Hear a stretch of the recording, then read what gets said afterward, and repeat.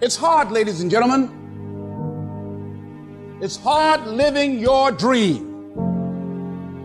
It's hard changing your life.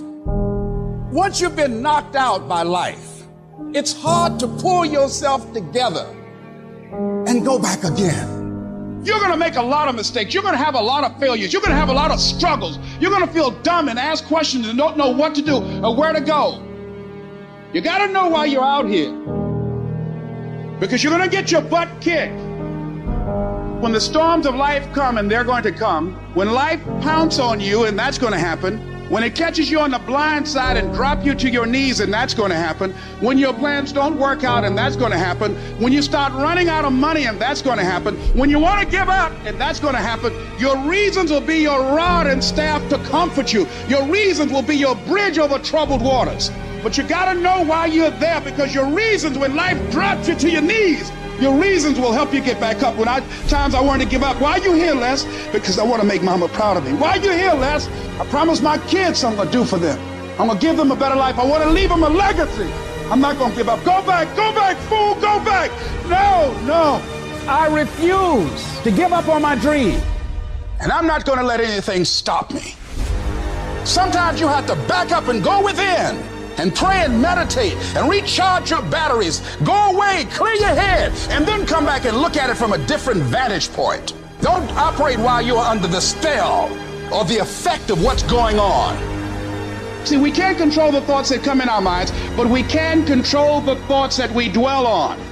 So your thoughts have magnetism, and the most challenging thing is to discipline your thinking, behold the vision of what it is that you want.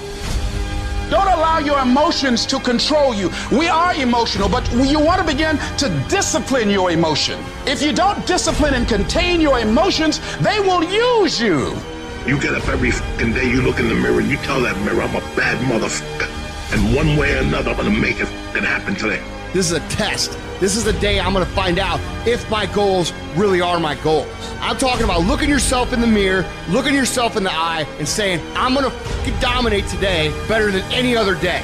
You're going to get up, you're going to get dressed, you're going to get out, and you're going to do what you've been called to do. You're going to be what you called to be, and you're going to prove to everybody that tried to break you, everybody that tried to stop you, everybody that tried to kill your dream, you're going to prove all of them wrong. I'm going to show them all they're wrong, because I'm the champion. I'm going to prove I'm the greatest. I'm going to prove to you I'm the greatest. I'm going to prove to the world I'm the greatest. There'll never be one like me. Our character is defined by the choices we make on a moment-to-moment basis. It all adds up to the win. You might not win it today, but your efforts done today, even the failure felt today, are all measures that create the moment later.